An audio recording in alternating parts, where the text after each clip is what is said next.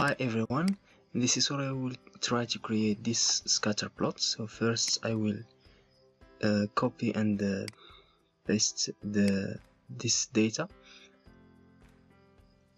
Then we will choose to create scatter plots. I will do some customizations. So first I will add the axis titles.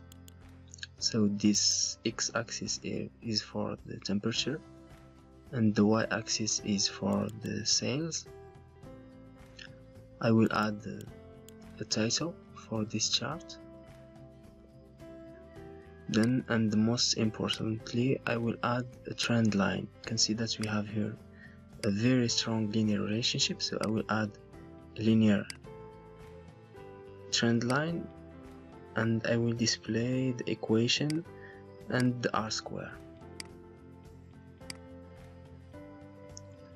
I will do some styling.